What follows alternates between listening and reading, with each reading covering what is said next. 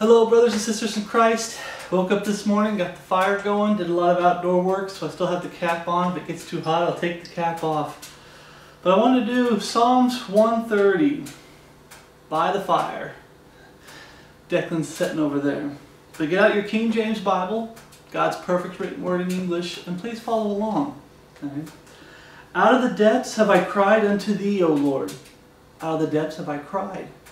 There's coming a day, I love that song. There is coming a day when no heartache shall come, no more tears to dim the eye. There's going to come a day, the Bible talks about, where God's going to wipe away all tears. But right now, that day ain't today. We're looking for that day, but the day ain't today. So what do? We cry out to God, okay? Let your request be made known unto God, the Bible says. When you're praying, let your request be made known unto God. Pour out your heart to the Lord in prayer. The Bible says we're to pray without ceasing. Out of the depths have I cried unto thee, O Lord. In this dark, wicked world, how we're vexed by this world, how we're vexed by our own body, wicked body of flesh, our struggles with our flesh, our struggles with this world, the vexation of the world. The Bible says, abstain from all appearance of evil, put no wicked thing before thine eyes. Brothers in Christ, you know as well as I do, it's hard to leave the house and go get some groceries, get some clothing, get some stuff to fix the house, stuff you need around the house. It's hard to leave this house and go into this world without wickedness being before your eyes. We're so vexed by this wicked world. And we cry out of the depths have I cried unto thee, O Lord. Lord, hear my voice. Remember what we're reading Psalms 130, but remember what King David said. If I hold iniquity in my heart, God will not hear me. What's the number one reason that we say, Lord, hear us? Please hear me. You come to Him humble. You come to Him broken, with a broken and contrite spirit. You throw your iniquities at the foot of the cross for salvation, and you continue to throw your iniquities before the Lord Jesus Christ. But when you hold that sin in your heart, I ain't letting it go. I don't really see a problem with this. I love my way versus God's way. Your worldliness, you hold that in. You know, the Bible says, love not the world, neither the things in the world. If any man love the world, the love of the Father is not in him. Be not conformed to this world. Okay. We talked about that. Abstain from all appearance of evil. Put no wicked thing before thine eyes. Okay. When you start holding sin in your heart and worldliness, basically going against the Word of God, and then you come to God saying, well, I've got this request over here, or I got this request over here. God will not hear your prayer if you're holding iniquity in your heart. You've got to let it go. But here you see, Lord, hear my voice. Let thine ears be attentive to the voice of my supplication. Once again, the Bible says, let your request be made known unto God in prayer. Pray without ceasing. Who's the first person you go to when dirt hits the fan? What's the first thing? Who do you go to first? Do you tell yourself, well, I can handle it, I can do it in my own strength? Do you run to the world as the solution? Do you run to organized religion? Or do you take your request to God one-on-one? Be attentive to my voice of my supplication. Verse 3, if thou, Lord, should mark iniquities, O Lord, who shall stand? The Bible says, for all have sinned and come short of the glory of God. There is none righteous, no, not one. There's none that understandeth, there's none that seeketh after God. They've altogether become unprofitable. There's none that doeth good, no, not one. And after salvation, God's going to sanctify your life. He's going to clean up your life, but we are saved sinners. We're not sinlessly perfect. We're saved sinners. We still struggle with this wicked body of flesh. If thou, Lord, shouldst mark iniquities, O Lord, who shall stand? Nobody. But here's the thing, the next verse. But there's forgiveness with thee, that thou mayest be feared. We talked about that. Being in Christ Jesus, someone who's truly saved and born again, being in Christ Jesus, God has made unto us wisdom, righteousness, sanctification, redemption. Wisdom. What's the beginning of wisdom? The fear of the Lord. What's the end of wisdom? Keeping His commandments. If you fear God, if you fail to keep His commandments, you come to Him broken in repentance. And the Bible says, if we confess our sins, God is faithful to forgive us of our sins and cleanse us from all unrighteousness. He'll forgive us. We come to Him broken. Repentance starts at salvation. It's repentance and faith in our Lord Jesus Christ. After salvation, it's repent, forsake, and get your heart right with the Lord and get back to living for the Lord. Anytime you stumble and fall to the right, you fall to the left, you fall down flat on your face, God will get you back up. You come to Him in true biblical repentance, having sorrow in your heart for that sin, and you throw it at the foot of Jesus Christ and say, Lord, help me get it out of my life. I can do all things through Christ, which strengtheneth me. Okay. But there is forgiveness with thee, that thou mayest be feared. Why do you fear God? Because it helps humble you. It helps put you in the right state of mind. Remember John in Revelation, John, the disciple whom Jesus loved, when he saw Jesus, he fell on his face as if he was dead. It humbles someone. It gets them to their knees. And that's where we belong. I got that sign that's just above here that says, when life gets too hard, kneel. And it says a big word right across of it, prayer. When life gets too hard, fall on your knees before the Lord in prayer. But it starts with fearing God. I go back to my question, who do you go to first? If something in your life doesn't go right, who do you go to first? If there's something that you need, who do you go to? If there's something you just want, it's not a need, it's just a want, who do you go to first? But it's just Christ. You need to start learning to go to Jesus Christ first. Prayer. Always take it to the Lord in prayer. I tell brethren, start your day with the Word of God, end your day with the Word of God, but also start your day with prayer and end your day with prayer. When you end your day, I talk to the Lord about my whole day. When I talk to the Lord in prayer at the end of the day, I talk to Him about and thank God for everything He did for me, give God glory in all things, thank Him for all things. I make my request for the next day, saying, okay, I'd like to do this tomorrow, Lord. If it be Thy will, this is my request. I give Him my request. In the morning, I give Him a request again for the day. This is our plan for the day. But you always take everything to God in prayer. Okay. Verse 5, I wait for the Lord, my soul doth wait, and in His word do I hope. His word do I hope. We've got to be hiding God's word in our heart and living it. But let's start at the beginning here. I wait for the Lord.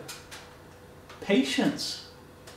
How many of us need a lot of patience? And these last days, I see, brethren, that one of the reasons why they tend to make a lot of mistakes is because they're running 100 miles an hour. They're hardly going anywhere, but they're running 100 miles an hour, and they keep running into walls, dead ends. But I'm running 100 miles an hour. You need to be patient. Wait for the Lord. And there's a lot of verses on that. Wait on the Lord. Be patient. Trust the Lord. He knows what He's doing. My soul doth wait, and in His word do I hope. Prayer and reading the Word of God. It needs to be a daily activity. Remember, the Bible says pray without ceasing, but you need to spend time in God's Word. Sometimes you can pray. There's times I've caught myself praying against God's Word and not realizing it. Lord, why won't you do this? I want this, Lord. Why won't you do this? Why won't you do this? And you start reading, you read prophecy. God said this will happen in the last days. Oh, I'm sorry, Lord, because one of the big things I pray for, brothers in Christ, every day is there something, a big event that could bring the body of Christ together, or is the catching away the only big event we have left to look forward to that's going to bring the body of Christ together, that blessed hope, the day of Christ? Is that the only event, Lord? Is there not anything that can be done that can really unite the brethren, because we're so scattered, we're so divided? And I was like, come on, Lord, why would you allow this to happen? And then you start reading the Bible, it says in the last days that there would be a falling away. God said this is going to happen.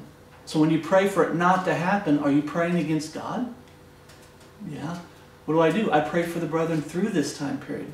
I start praying saying, Lord, help brethren to stand. And those that have fallen, Help them to get back up into a standing position. And I just pray. But you got to be careful. There's times where you can be praying against God because you're not waiting on the Lord. God's got a plan. Trust God. He knows what He's doing. You look out in this world and you start praying against things that are going on in this world, but God's Word prophesied if they turn their back on God, which this nation, I'm in America, this nation has turned its back on capital G God, the real Jesus Christ of the King James Bible, God and His perfect written Word being the final authority. They've turned their back on all that. They prefer their lowercase g gods here in America. They prefer the Antichrist, the counterfeit Jesus, and they prefer themselves being the final authority. They don't want God to be the final authority. They hate God's Word. They like all these Bible perversions where it's not really God's Word, it's just, their guidelines and you get to be the final authority. They love that. But they hate the idea of a perfect written Word where God's the final authority. And the Bible says, if you read through the Bible, God has a plan. He says, if the nation gets like that, what's going to happen? We can't pray that God turns this nation around. We got to pray that we can get as many souls saved as we possibly can before this country gets ran into the ground by the lost world, by the lowercase g God of this world.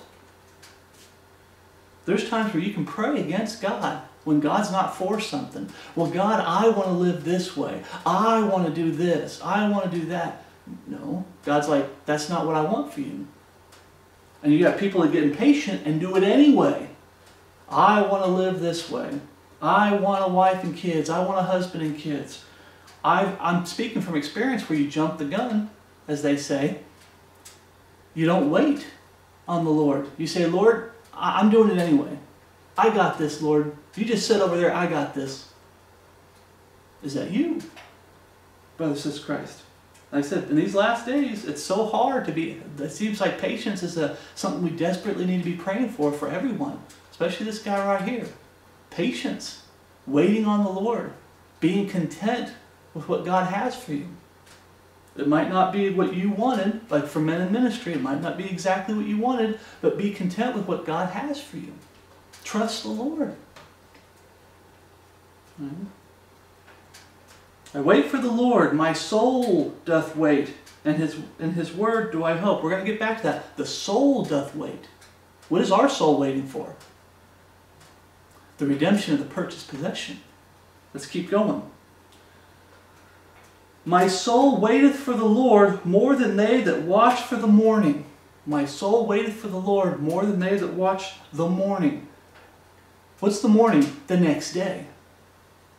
A lot of people get distracted by looking for the next day instead of dealing with today. Brothers and sisters in Christ, we're supposed to be watchful. Absolutely. We're to watch. But we're supposed to be living in today. God will take care. I don't know if you can see my hand. God will take care of tomorrow.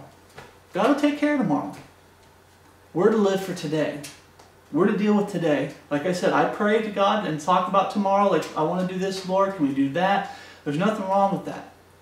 But we need to live for today and let God take care of tomorrow. And what I mean by that is we look out in the world and we see everything that's going on in the world. All the fear-mongering.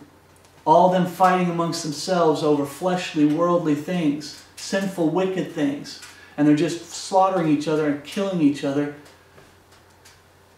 And we're sitting there and watching that and we start getting fearful. And we don't trust God. And we start thinking, well, we got to step up and we've got to take the reins and we got to do this. We got to start prepping. We got to fight. We got to pick up swords and fight and stuff like that. And it's like, brother in Christ, my soul waiteth on the Lord more than they that watch the morning. A brother in Christ had a good story. He said he worked as a cook in a train, on a train. And he wasn't behind the reins. He wasn't driving the train. He was a cook on the train. So the train was going whatever direction it was going to go. It was a job he's getting paid for. And there was times where the train would jerk to the right or jerk to the left and made his work a lot harder. But he had to work through it. And wherever it went is wherever it went. And he used that as an analogy that as brothers and sisters of Christ, as the body of Christ, we're to live for Jesus Christ, to be a living witness and a verbal witness, preaching the gospel and living a life of Christ that would open people's eyes to, hey, This is what the gospel leads to, because you're obeying the gospel, the changed life, sanctification, looking for that blessed hope with the life that you're living every day, giving God glory in all things, giving Him thanks in all things, being ready to give an answer of the hope that is in you, being a living witness and a verbal witness. That's what we're supposed to be doing. That's our job. God's in charge of everything, and we're along for the ride. And some of us are forgetting that. We're not trusting God. My soul waiteth for the Lord. Looking for that blessed hope with the day-to-day life that we're living. And make sure you're living for Jesus Christ. My soul waiteth for the Lord more than they that watch for the morning. In other words, a lot of people get distracted by tomorrow, and they're not waiting for the Lord. They're not looking for Jesus Christ. They start looking at the world. There's a lot of brethren today that I believe are saved that verbally believe in the day of Christ, the catch away of the body of Christ before the time of Jacob's trouble, but with the life that they're living, they're acting like they're post and mid-trib. Their focus isn't on hiding God's word in their heart and living it and preaching the gospel, being a living witness and a verbal witness. No, that's not their focus anymore. Their focus is they've got to run to the hills to hide. They've got to stock up. They've got to be preppers. That's not what we're supposed to be doing, brothers and sisters in Christ. We're supposed to be living the life of Christ. You can prep a little bit, but our job, don't lose focus on what you're supposed to do. Preaching the gospel. Are you gospel tracting everywhere you go? In these last days, laying gospel tracts everywhere you go. That's something you can do, brothers and sisters in Christ. Be ready to give an answer to the hope that's in you. When doors open, do you preach the gospel? Every opportunity you give God the glory. Privately giving God the glory, so you're not putting on a show. But when you do it in public, you do it also in private. When no one's around, you still do it. So it's not like you're putting on a show when you give God glory when someone's around. Give God thanks when someone's around. You do it when nobody's around. It's just you and the Lord. You do it all the time. Right? There's so much that you need to be doing for the Lord, and the brethren aren't doing it. They're getting distracted by the world. My soul waiteth for the Lord more than they that watch for the morning. I say, more than they that watch for the morning. He says it twice. I'm looking for Jesus Christ every day. And you have brethren looking at the world, and they're actually looking for the mark of the beast system. They're looking to see who's going to be the man of sin, the son of perdition. They're looking to see who's the false prophet. They're looking for the one world order. They're looking around for the one world religion. They're looking for the time of Jacob's trouble. They're not looking for that blessed hope. They're not looking for Jesus Christ. More than the morning. Some get so distracted. I got a plan for years down the road, and I got a plan trust the Lord. Live for Him today and trust the Lord for tomorrow. God will take care of it. Right? God will take care of it. Let's keep reading. Let Israel hope in the Lord. Is your hope in your own strength? You're prepping? You're running, leaving the cities and fleeing to the countryside or out in the boonies? Is that what you're trusting? Is that where your hope is? Or is your hope in the Lord? Now God can call you to leave one city and move on to another. Hey, I've done the best I can. Nobody wants the Lord. I brushed the dust off my feet. You read about that in the Gospels. He told the apostles, this is for the kingdom of heaven though. But the instruction righteous is there. When you're preaching the truth to somebody and somebody doesn't want the truth, brush the dust off your feet and move on to the next city. There might be times where God does call you to move. But the reason you're moving is so you can go somewhere new to start preaching the gospel and preaching truth. And being a living witness. You don't move because, you're so fearful of your life and everything, you're not willing to give your life for Jesus Christ. I don't want to go off on that too much, but it seems like, I've said this before, I think it's both now. There's times where I believe that living for Jesus Christ is a lot harder than dying for Jesus. I think it's easy. For some of us, it's like it's easy for us to die. I'll die for Jesus Christ. Haul me out there. People pull out guns and then shoot me. One moment I'm preaching the gospel to them, trying to pour my heart out to them. The next moment I open my eyes and I'm in heaven with my Lord and Savior. For some of us, dying for Jesus Christ isn't hard. It's living for Jesus Christ that's hard. But for some of you, dying for Jesus Christ is hard. When it actually comes to it, you start running from it. You're not willing to put your life on the line for the gospel and for His word and living a life of Christ. You start getting mixed up in the world. And you start running. If I have to die, I have to die. Brothers of Christ, if we have to die for the gospel and for His word, we do. Let Israel's hope be in the Lord. Not in my own strength. Not in this nation, this godless nation, this God-hating, Jesus, the actual Jesus Christ hating, God's perfect written word hating country, but in the Lord, in our Lord and Savior, Jesus Christ, who is God the Father manifest in the flesh.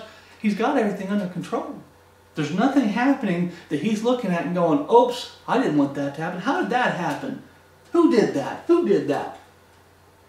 Jesus is not up there, God Almighty, manifest in the flesh. God's not up there going, I didn't want that to happen.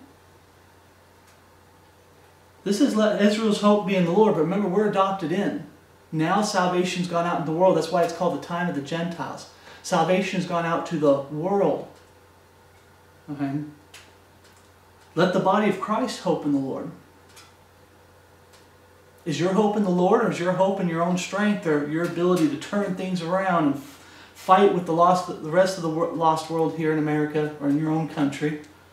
Or are you sitting there, biding your time by preaching the Word of God whenever possible, living a life of Christ, preaching the gospel when doors are opening, and you're keeping your eyes on that blessed hope? The day that God will call us home in death or in life. I always say that. Death, I could die before the catching away. God could call me home. God could call you home before the catching away. He calls us home in life, or He calls us home in death. But we're to live for the Lord up to that last moment. You don't put God to the side and so you can start, getting fearful with this wicked world. It's always going to be falling apart. It's always going to be going the wrong direction. We need to focus on our walk with the day-to-day walk with the Lord and make sure we're going in the right direction. Looking for that blessed hope. There's an old hymn that says, climbing high mountains, trying to make my way home. It has to do with the Jews wandering in the wilderness for 40 years, climbing high mountains, trying to get to the promised land. Brothers and Christ, we're climbing high mountains trying to get home. If you look at that, there's one more mountain, okay, there's one more mountain. You climb that mountain, there's another mountain to climb, okay, there's no. We're climbing high mountains, and our goal is that blessed hope. Our home is up there. It's not down here. It's up there. But there's some brethren forgetting that, and they're trying to make their home down here. My home is not down here. This is a blessing that God gave me, but my home is not down here. My home is up there. I'm making my way home. I'm looking for that blessed hope. Let Israel hope in the Lord, for with the Lord there is mercy, and with Him is plenteous redemption. Remember we talked about the redemption of the purchased possession. There's going to come a day. Right? There'll be no sorrow. You know that song? No trials, no parting over there. All is peace forevermore on that happy golden shores. What a day, glorious day that will be. What a day that will be when my Jesus I shall see, and I look into His face and I see His grace. And He takes me by the hand and leads me through the promised land. What a day, glorious day that will be. That's what we're living for. When you're looking for that blessed hope, we're living for that day. We're climbing high mountains. We're doing the work of the Lord. He's running the train, and the train's climbing high mountains, and we're just here to do the work of the Lord. No matter how hard it gets. That's why the Bible says, preach the word, be instant in season, out of season. No matter how hard it gets, we're to continue preaching the Word of God and living by it. Hiding it in our hearts and living it. With Him is plenteous redemption. We are sealed, the Bible says we are sealed for the body of Christ. We are sealed, this is the only time period this is, we are sealed into the day of redemption. We're looking for that day of redemption. I still struggle with this flesh. I still struggle with the world. I still get into battles with Satan. That's why the Bible says, put on the whole armor of God that you may be able to stand. And stand against the wiles of the devil. having done all to stand, put on the whole armor of God. I struggle with all three of the enemies. All the time. But I'm looking for that blessed hope. That's why I struggle with them, because I'm living for that blessed hope. There's going to come a day where we're going to be redeemed. Fully redeemed. We're going to get a new body. We're going to get up there, and the flesh, the world, and Satan can no longer get in the way, and that mind of Christ that we can have a lot down here with the Holy Spirit open to Scriptures, we're really going to have that mind of Christ when we get up there. No more division. We're all going to be one body. You know, I was talking to a brother in Christ. The Bible says we're supposed to be of the same mind and of the same judgment, striving together. Is that what's going on today? When we go to heaven, that blessed hope, is it going to happen? Absolutely. Are we supposed to strive for it today, living to try to live right today? Absolutely. But it's definitely going to happen when we go to heaven. Here's verse 8. And he shall redeem Israel from all his iniquities. We talk about this a lot, brothers and sisters in Christ. When you get saved, the ultimate cost of sin, hell, the law of sin and death, going to hell and burning for all eternity, that gets paid for. Your sins are forgiven when it comes to that. But now your life as a Christian, oh, I can sin all I want, I can sin all I want, it's not a big deal. You're still going to have to answer for your life as a Christian at the judgment seat of Christ. And your works are going to be thrown on the fire, and the bad works, the sin, the wickedness, the going the world's way, being distracted by the world, being distracted by the flesh, failing to put on the whole armor of God so you can stand against the wiles of the devil. You know, when you fail to fight against Satan, it's going to show. You're still going to be held accountable to it. Okay? And I always tell brethren, how you live. I look at it as the rewards we get. Do we actually need money in heaven?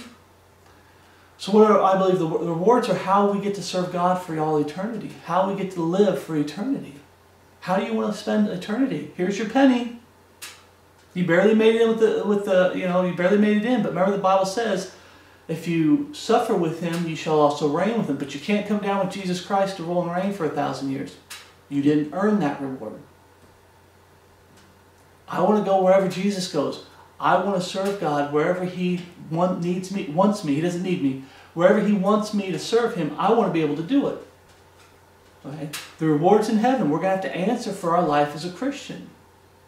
That's why Paul said, work out your salvation with fear and trembling. The salvation he's talking about is not eternal salvation.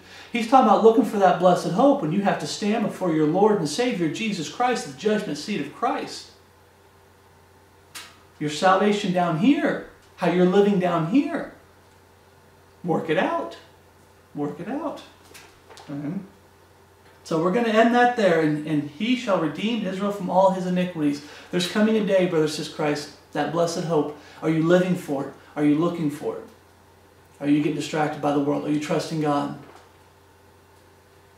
Are you taking your... do you have a strong prayer life? Are you taking your requests, your struggles, your doubts, your fears? We're not given a spirit of fear, but of love, power, and a sound mind. Are you taking everything to the Lord in prayer? Are you staying focused on what matters? Are you getting distracted by the world? So I'm going to end this with grace and peace from God our Father and the Lord Jesus Christ be with you all, and my love for you which is in Christ Jesus our Lord. Thank you for watching, and I'll see you in the next video.